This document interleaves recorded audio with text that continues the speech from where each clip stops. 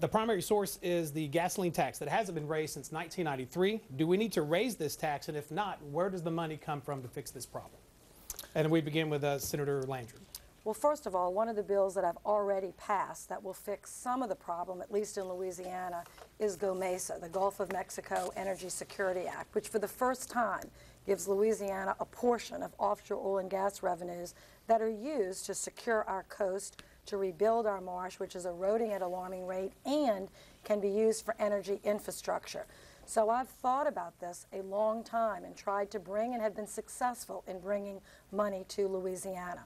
We should look at the gasoline tax. I'm not prepared to say raise it tonight, but additional funding has to be brought in to fix this infrastructure. But let me